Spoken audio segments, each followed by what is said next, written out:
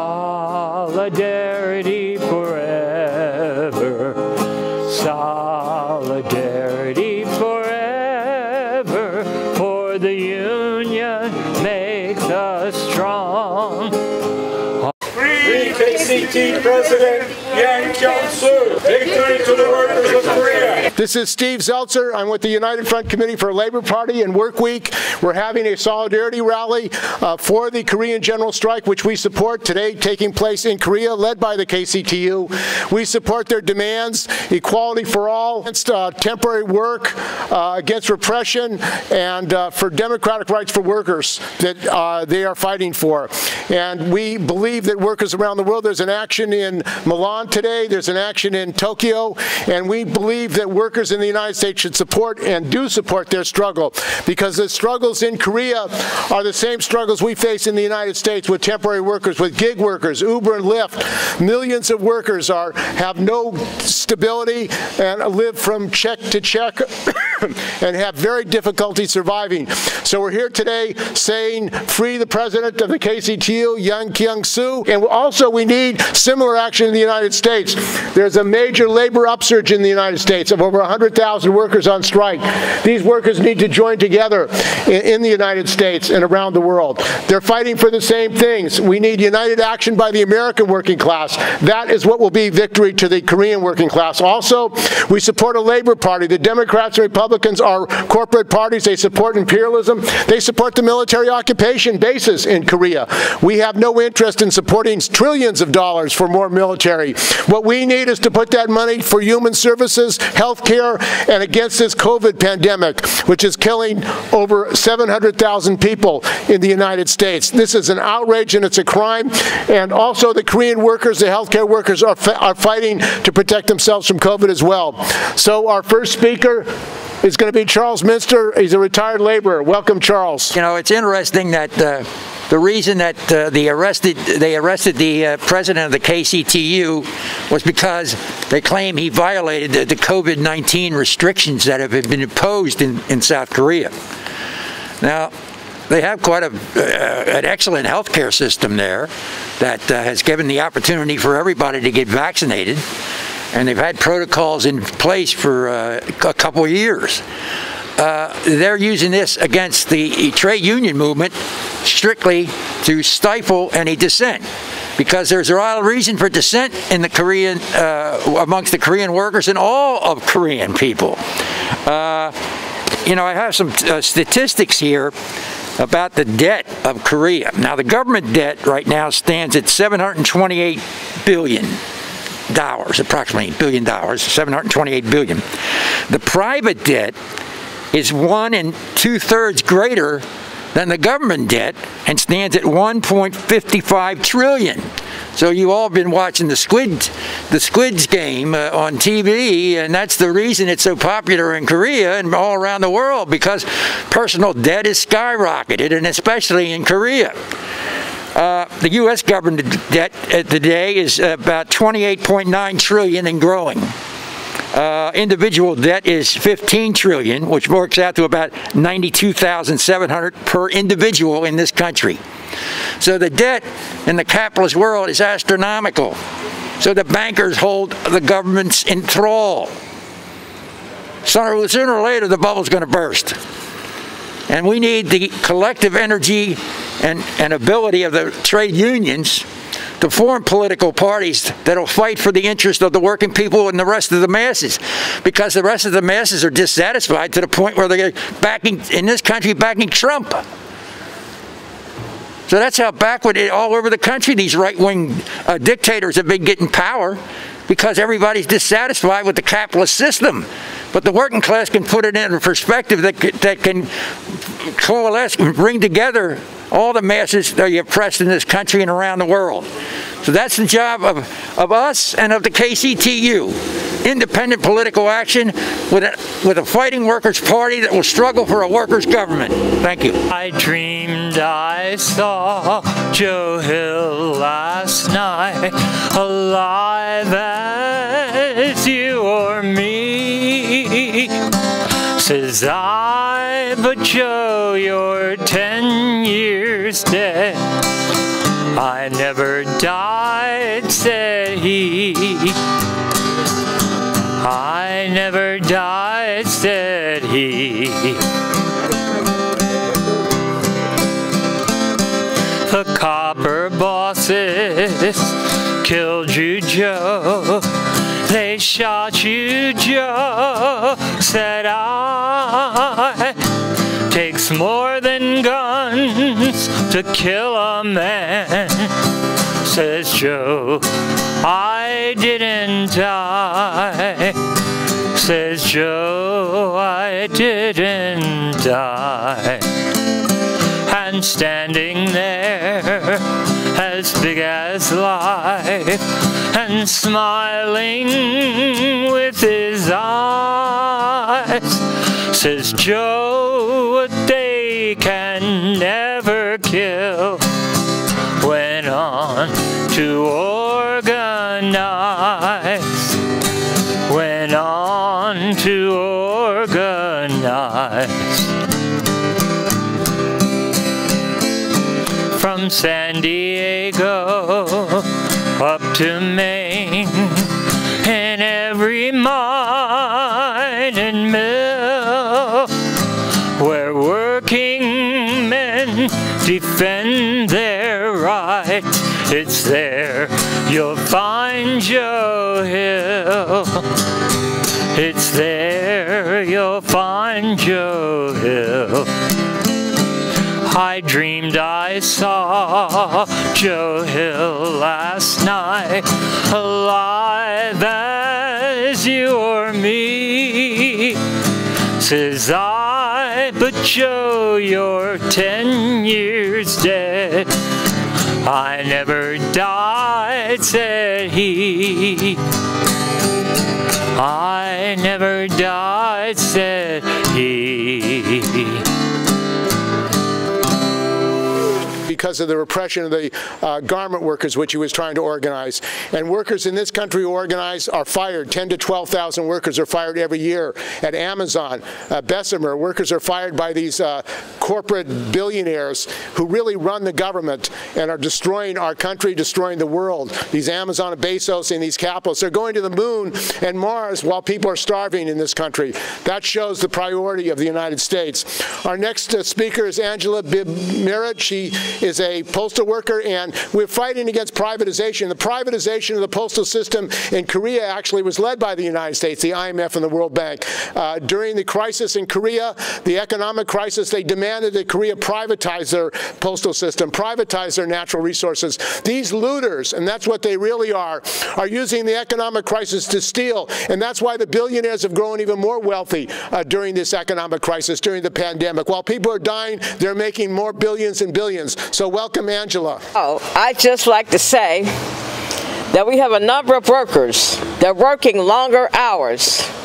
Part of the reason because they don't have unionized jobs to try to fight for decent wages, health care, dental care, retirement plans. You know how many workers I see that are in their 70s and they don't know when they're going to retire? There's no retirement plans. There's no pension plans. They're not going to be able to survive on their small Social Security checks. We need more unionized jobs to guarantee fair wages, health care, dental benefits, retirement benefits. Who wants to be 70 years old and don't even know when you're going to be able to retire? Who wants to go to retirement and in your 70s you got to go back and get another full-time job? Who wants to do all that? Lower the age of retirement. Hey, if these jobs gave a decent pension, you can step aside in your 60s, maybe even your late 50s, let somebody else get the job, and you do other things, like show up for this and protest how workers are being treated.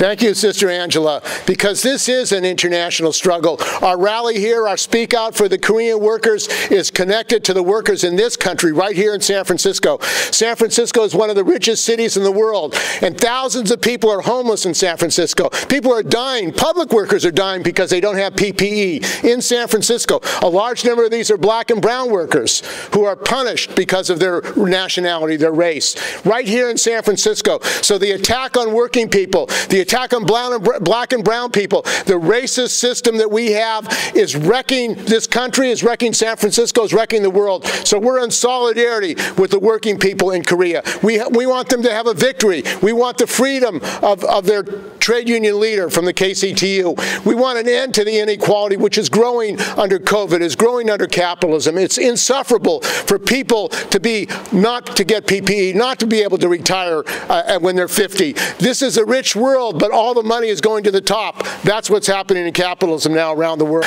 So our next speaker is Ricardo Ortiz. He's a labor researcher and an internationalist supporting the people of Korea, the workers in Korea.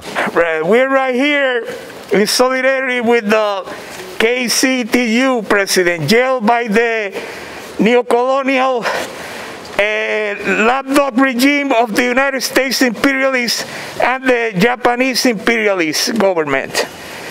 The government of South Korea is a repressive government, and it was installed and created by the United States and the other imperialist powers after the end of World War II. And it has been used as a base of aggression toward people, other peoples in throughout Asia. During the Vietnam War, the South Korean puppet regime sent 2 divisions of the South Korean army to Vietnam and a Marine brigade to help the United States imperialists in their efforts to attempt to crush a peasant-led revolution that ultimately defeated the United States imperialists. So, not only the South Korean regime has done these collaborations with the United States and the other imperialist capitalist powers, the regime is so oppressive that has jailed opponents or have chased people out of the country. Many years ago, the man that is considered to be the founder of the modern art of the modern art of martial arts, Taekwondo, General Che, because he favored the unification of the 2 Koreas, the South Korean government chased this guy out of the country, and he established himself with a residence in Canada, and he denounced that the South Korean regime attempted to kill him right there in Canada. That's how repressive and intolerant this crackpot capitalist neocolonial regime is. So we, the workers of the world, have to give solidarity to every oppressed nationality, every oppressed group, and all the working class together in the work and topple this miserable system called capitalism. We are living in the age of, agony of capitalism.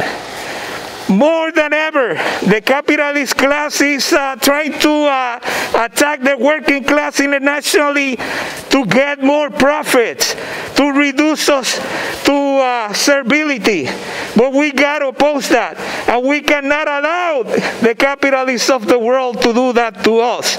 Never, never, ever. So that's what, we need not only in South Korea, we need right here in the United States a revolutionary workers' party, an independent workers' party that will crush the graveyard of all social movements and the working class. The oldest capitalist party in the world, which is the Democratic Party. That's the oldest capitalist party in the world, and has co-opted the labor movement, has co-opted everything. We gotta get rid. We gotta break from the Democrats. The Democrats are nothing. Is but a sunscreen for the capitalist class. Is their vehicle. All the, right in the 20th century, both world wars were led by Democratic Party politicians, Roosevelt and Woodrow Wilson. During the Vietnam War, the core of the war was led by none other that LBJ, that crackpot racist from Texas. So, you know, during the Obama presidency, he launched more drone attacks on the Afghani people than any of the predecessors. And now, Sleepy Joe Biden has deported more immigrants in his first year than Trump did in his first year. That's how the Democratic Party is, because it's a party of the capitalist class. The Social Democrats, the liberals, the fascists, they are all enemies of the working class. And only through a scientific socialist independent workers' party we can really bring freedom to the workers of the world.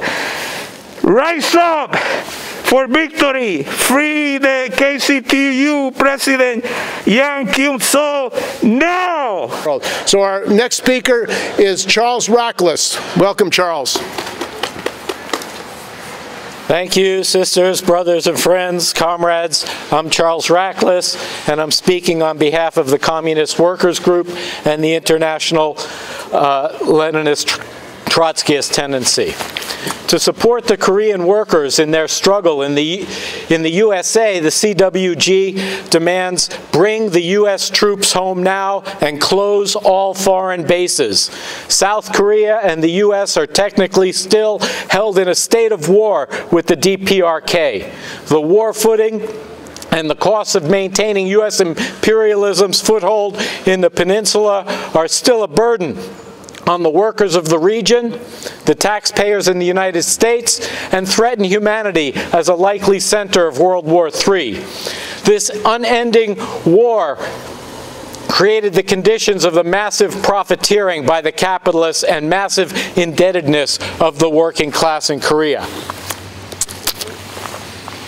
We call on the trade union movement in the United States to strike and halt cargo, war supplies, and armaments directed towards the region. We call on the U.S. forces to organize rank-and-file come-home-now movements. We demand the U.S. to close the 800-plus foreign military bases. This is how the U.S. labor movement must support the Korean workers, North and South. Today, the Chinese Stalinist capitalists compete with the U.S. and South Korea over which power center will restore capitalism in the DPRK and subordinate it as a semi-colony.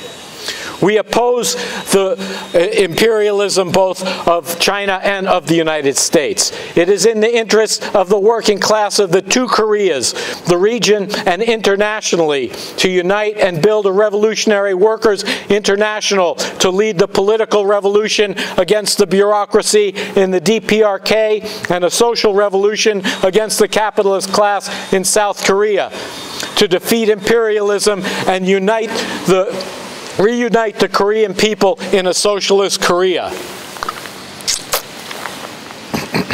We are here to support and build solidarity with the workers of Korea who are on a one-day strike and building for mass mobilizations in January, called for by the Korean Confederation of Trade Unions. We note the Korean government has threatened to shut down the mass rallies planned for today and has mobilized all the forces of the capitalist media and the class collaborationist union bureaucrats to oppose, isolate, and limit the walkouts and demonstrations. The government continues to use the excuse of COVID to crack down on the trade union mobilization, strikes, and actions, while the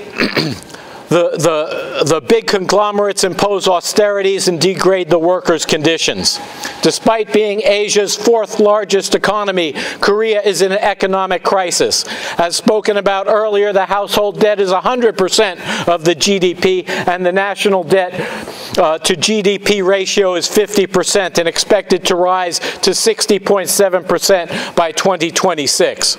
Trade union leaders are regularly arrested and jailed as their memberships expect them to take action and lead class struggles against the big conglomerates, the chaebols.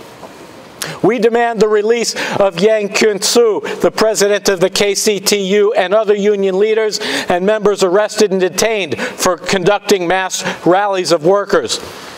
The prosecutors claim that they were super spreader events, but they did maintain social distancing guidelines. And of 8,000 who attended outside, only 3 tested positive with no evidence of contagion to the event. We demand the dropping of the charges against the previous KCTU president, Kim Young-hwan, arrested for scuffling with the riot police at the National Assembly when a bill extending working hours was on the floor.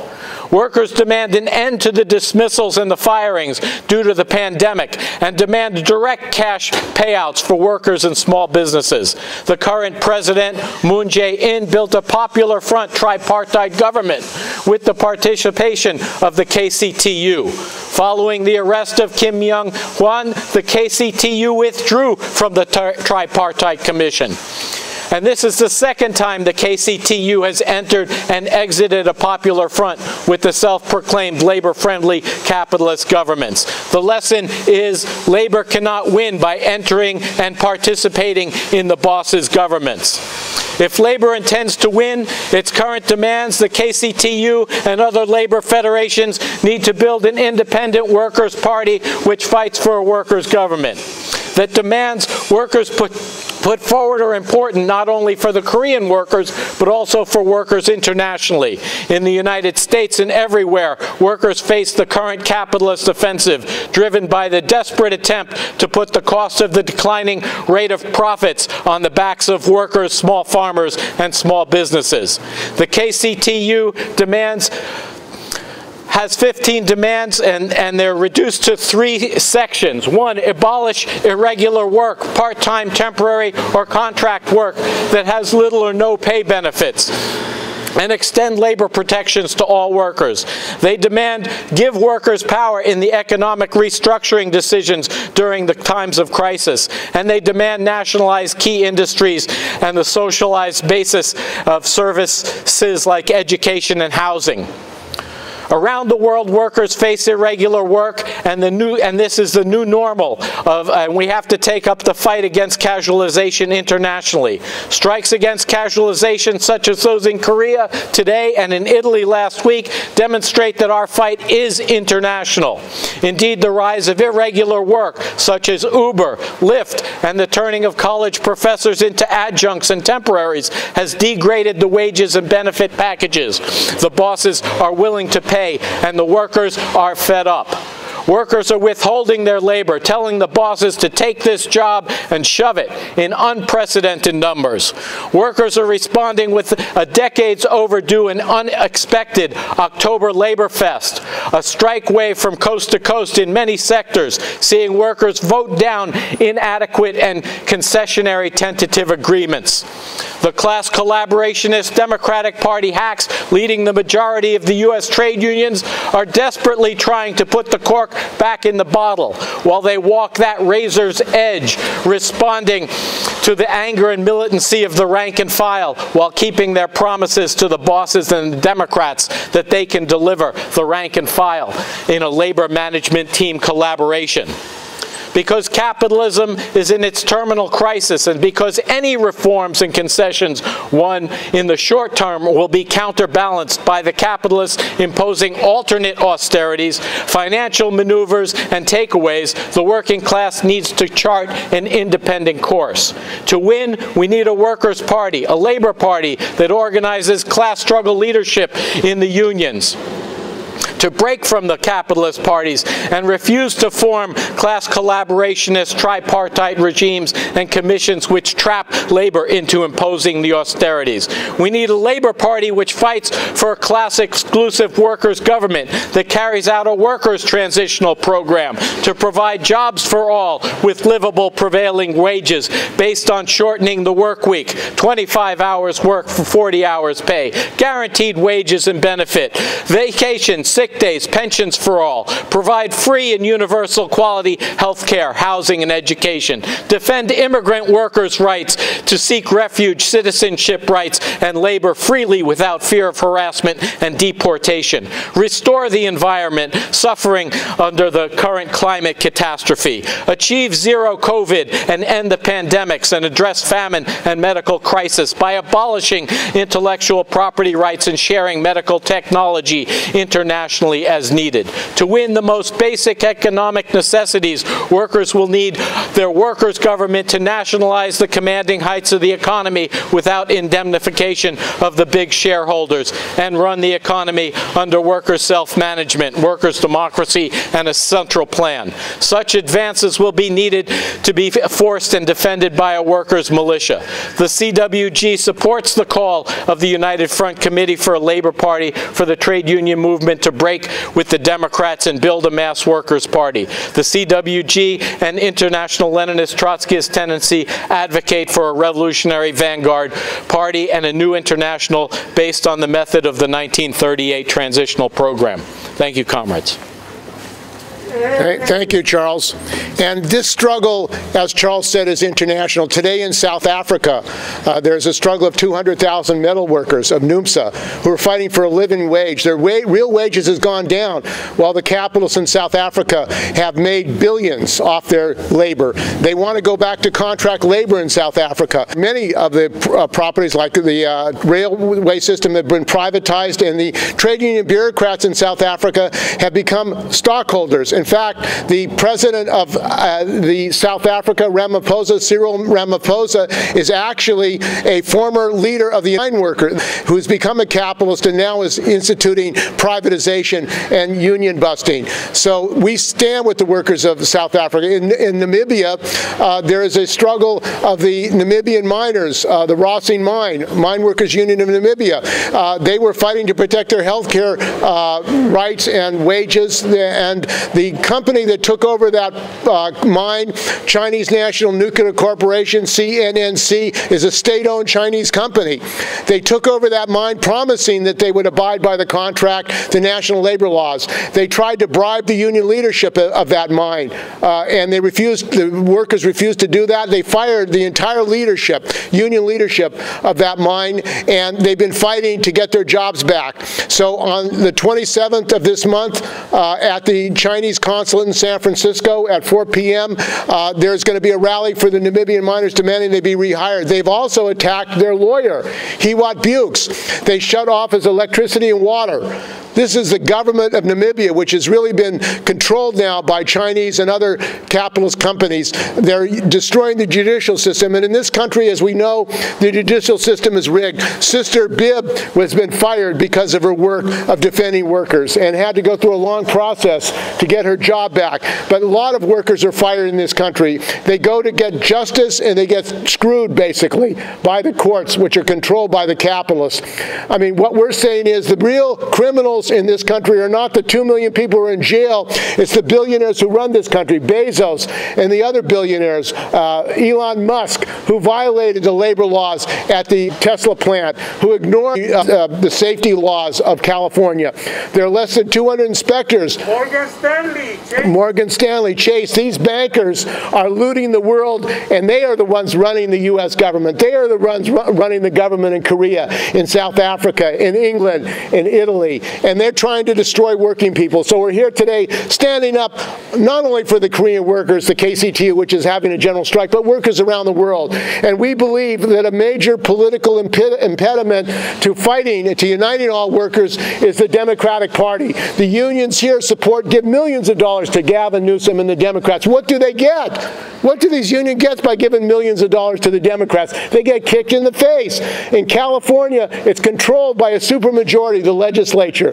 And what are they doing? Have they provided health care for all in California? Hell no. In fact, they've outsourced the vaccines to private companies, Blue Cross, which makes money by vaccines. So we're saying we need the workers in this country, in San Francisco, the workers and stationary engineers, operating engineers who are on strike at Kaiser Hospital, who've been on strike for weeks. And this Kaiser Hospital chain, which calls itself a nonprofit, made $3 billion in profit in the second quarter of of this year. So they're making billions of profits, and they're attacking the workers who are asking for decent wage conditions. The same at the post office.